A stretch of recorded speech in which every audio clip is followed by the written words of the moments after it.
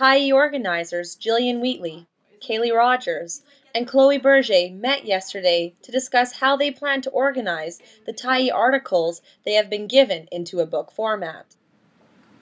What if we did it something like, and the thing is, like people, places, that kind of thing, so like some of them are...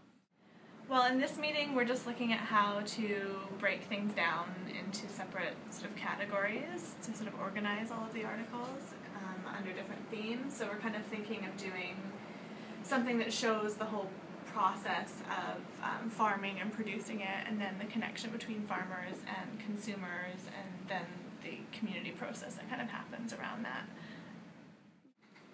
We're thinking, because there's a few that were on, you know, the future, local food technology, energy and sun,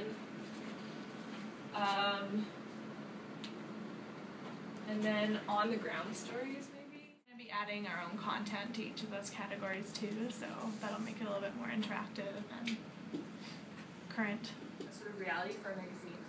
That's just one thought. But we